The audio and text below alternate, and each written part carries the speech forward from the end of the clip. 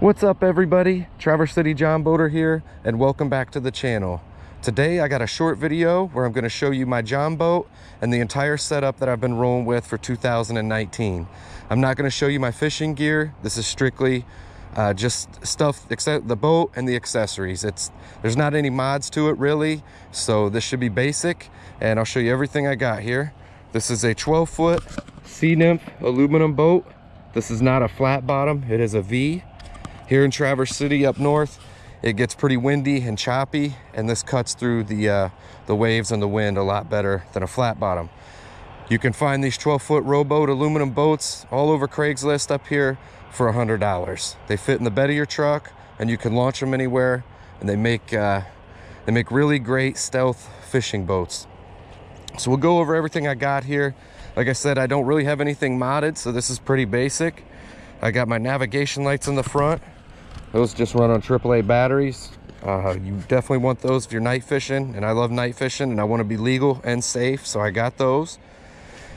This is my storage box. We'll come back to that. I'm not going to go over my tackle, but there are a few things in here boat related that we'll come back to here in a minute. I have a storage unit with a lid that's waterproof.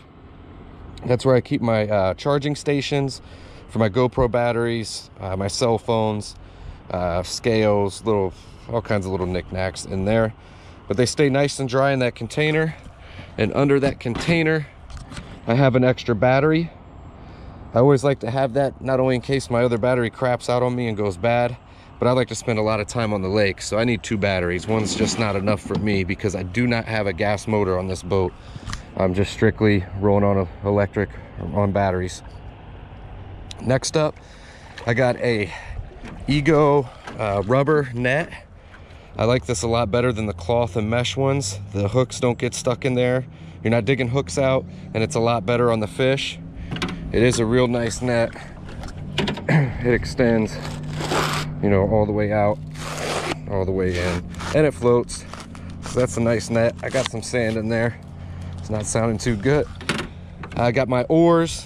Got to have those to be legal, and you don't want to break down on the lake without any way of getting in. If your batteries go or if your motor breaks, you know, you got to have something to get back in. I got just a cheap anchor down there. I just keep it on about 8 foot of rope, nothing deep.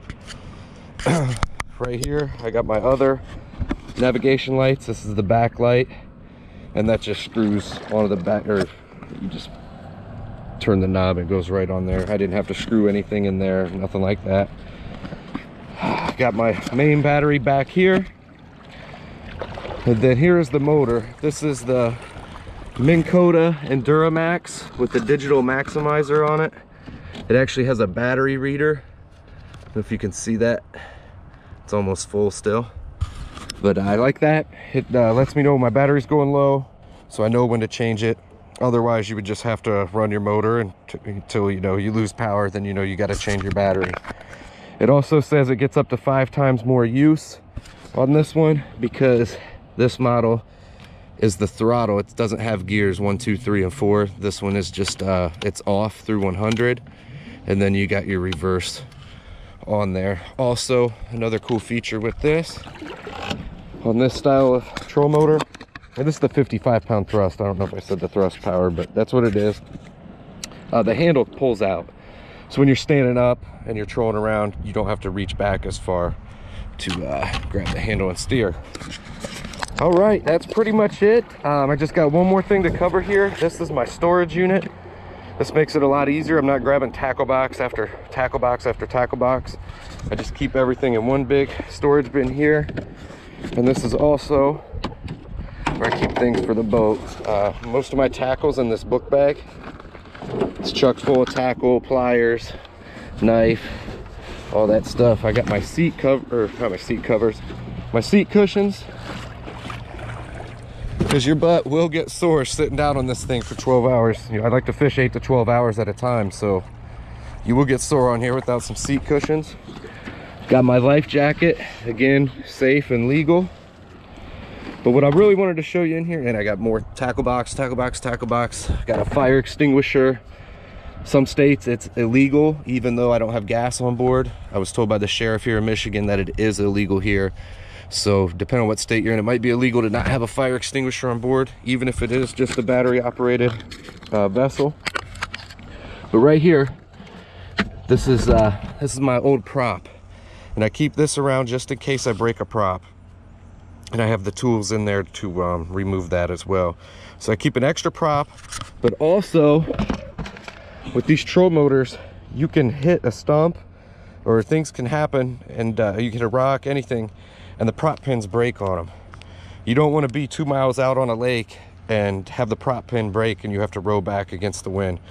I got these from Northland Marine online. It came up on a Google search. It was $5.99 for 10 of them, which is a heck of a deal compared to the Minn Kota site. I think for 10 bucks you get 2 prop pins and 2 bolts. So I definitely keep that handy just in case. That's something I recommend if you're out there john boating, is keep those prop pins with you. And the one last thing I forgot to go over that I have on here is the get a look at the prop I have. This is the Minn Kota weedless wedge 2. It's got little wedges on it. It says it's virtually weedless. That's not true. It does get weeds just like the other one, but it gets less of them, and they don't seem to get, they seem to untangle for some reason. I don't know why. This goes a little bit slower, but I like the weedless because I fish the thick bush a lot. So that's it. There she is in a nutshell. It gets the job done. I catch tons of fish out of this. I hope you enjoyed this video. I hope you like my little john boat. Click the like button, subscribe to the channel if you haven't. Good luck out there fishing, keep those lines tight, and we'll see you next time.